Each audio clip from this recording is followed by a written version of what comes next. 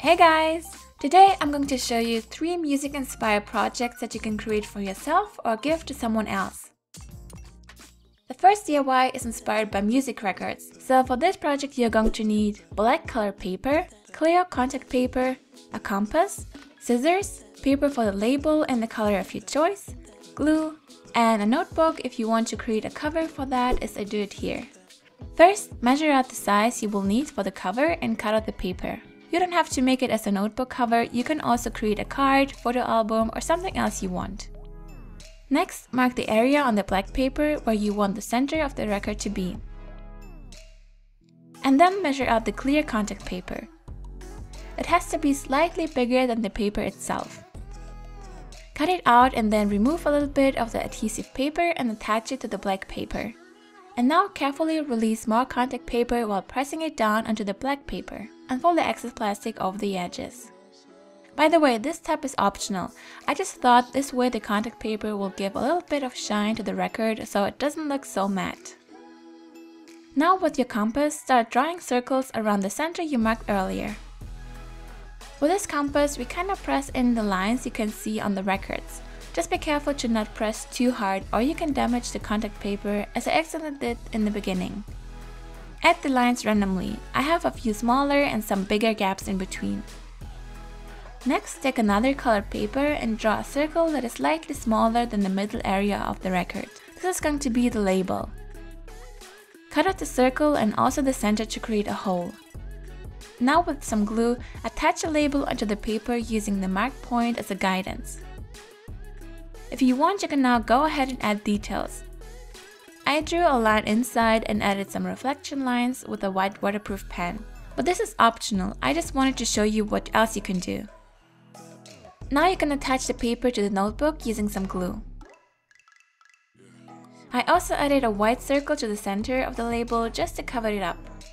And now you can add more details. I wrote a title of the record and the year, but you can also write down your subject, name, or anything else you have in mind.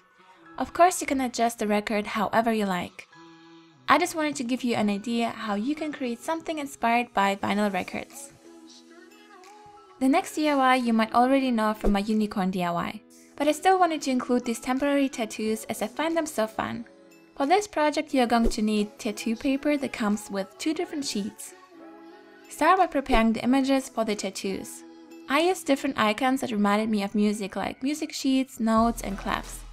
Make sure to change the size according to the size you want your image to be and leave some space in between as we will cut them out later. And then mirror everything. Once you're done, print them out onto the white glossy side of the paper using your settings on high. Let the ink dry for at least 15 minutes and once everything has dried, apply the adhesive sheet to the top of the printed image by peeling away the green side on one of the ends. Align it with one of the sides of the printed tattoo paper and then peel away the rest of it while smoothing the adhesive down onto the paper.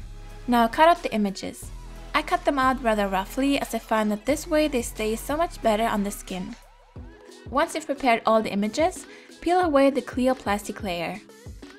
From here, apply the tattoo's adhesive side to wherever you want your tattoo to be and then cover it with a wet cloth for a few seconds or until the paper slides off. I find these temporary tattoos will be a unique gift for any music lover as well. The last DIY is inspired by the clef.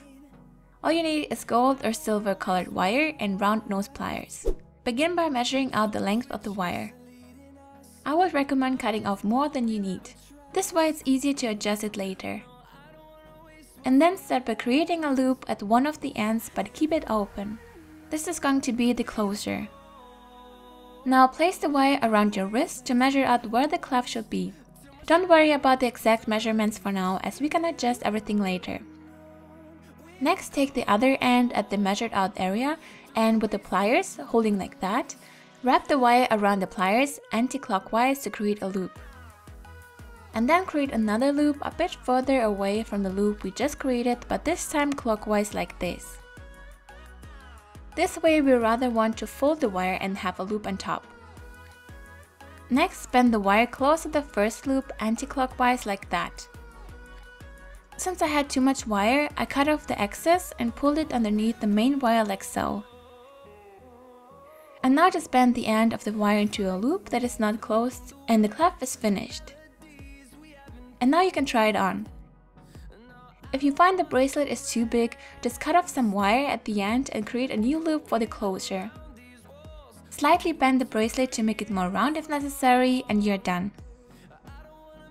Let me know in the comments down below if you play any instruments, and if not, what instrument you would like to learn and why.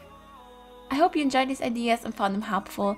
Thank you so much for watching, have a wonderful day, and see you next week.